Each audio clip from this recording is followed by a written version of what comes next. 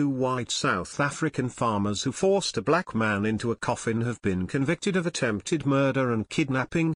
Victim Lochwa, 27, was beaten and forced into the coffin by Theo Martins Jackson and Willem Woesthuizen in August 2016.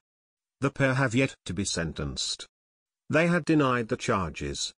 The case has caused outrage in South Africa and highlighted racial tensions in farming communities. Africa Live, more on this and other stories. Mr. Mlotshwa only reported the matter after footage of the assault emerged on YouTube months later. In a court affidavit, Jackson and Woesthuizen said they did not mean to harm Mr. Mlotshwa but merely wanted to teach him a lesson.